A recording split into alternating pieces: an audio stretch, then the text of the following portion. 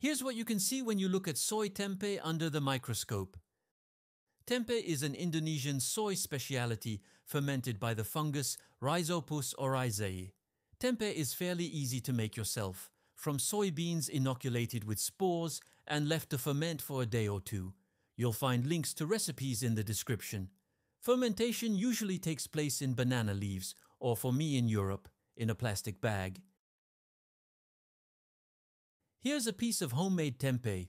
The mycelium is clearly visible to the naked eye, but we're going to study it much more closely, and the microscope will reveal its secrets.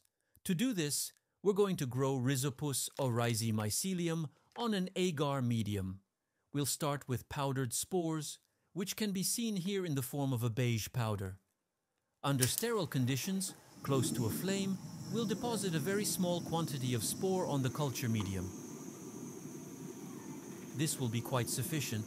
Then close the petri dish and wait for 2 or 3 days, if possible in a warm place at around 30 degrees Celsius. Here's what you can see. The mycelium has developed well. We'll start by observing it with a powerful magnifying glass. The mycelium filaments are clearly visible, and in some areas of the box, they end in gray balls containing the spores.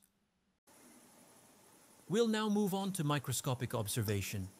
I use the Scotch tape technique to remove the mycelium without damaging the structure.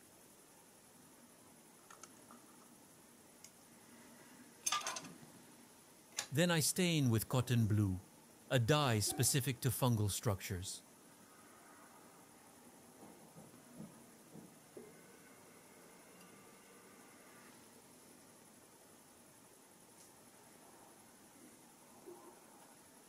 I then place a slide over the specimen and begin observation.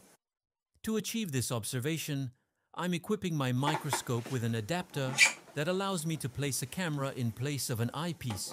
It's a very economical solution, costing just a few dozen euros, and it works very well. You can see mycelium filaments very clearly, including their internal structure. You can also see spores scattered all over the place.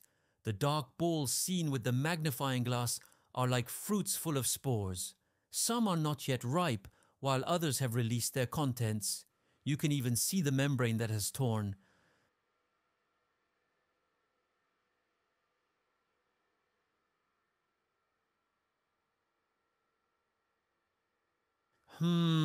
Tempeh really is delicious.